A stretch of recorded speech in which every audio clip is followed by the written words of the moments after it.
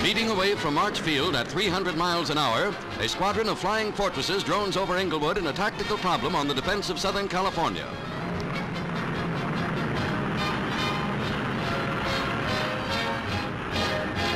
Units of the 17th and 19th Bombardment Groups take part in the training flight.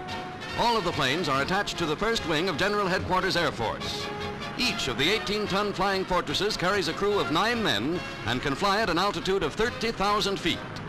Beyond the coastal hills, the squadron flies, heading out over the Pacific for a simulated attack upon a mythical invader. This flight is in conjunction with National Defense Week, sponsored by the United States Reserve Officers Association. The Army Air Corps reassures the nation of the protection it affords in the defense of our American shores.